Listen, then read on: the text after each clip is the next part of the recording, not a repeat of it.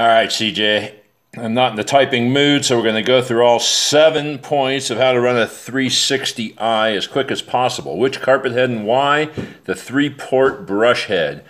You should only be using a Rotovac on filthy, nasty, matted carpet, and the brush head fluffs it up, prevents streaking, and cleans like the dickens.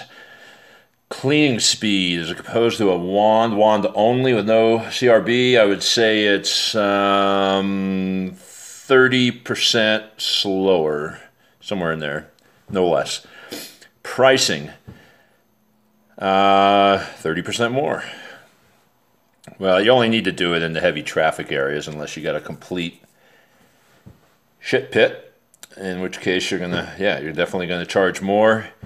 Go do a few houses, see how it works with your system, but make sure there's a surcharge over light cleaning. Does using a carpet brush head substitute for using, yes, absolutely. No need for a CRB.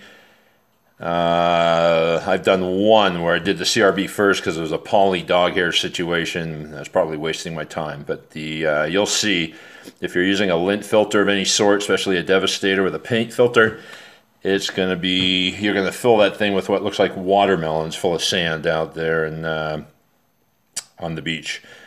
Tile and grout head worth a damn? No, it's not. Pass. Tool maintenance, pop the spinner head off once a week, put some anti-seize type of grease on there, make sure the little felt ring is in good shape. Baby the operating end. Don't let your guys bounce it up and down the stairs. Pick it up. It's light enough. It's 38 pounds. And that's about it. Anything else you think of?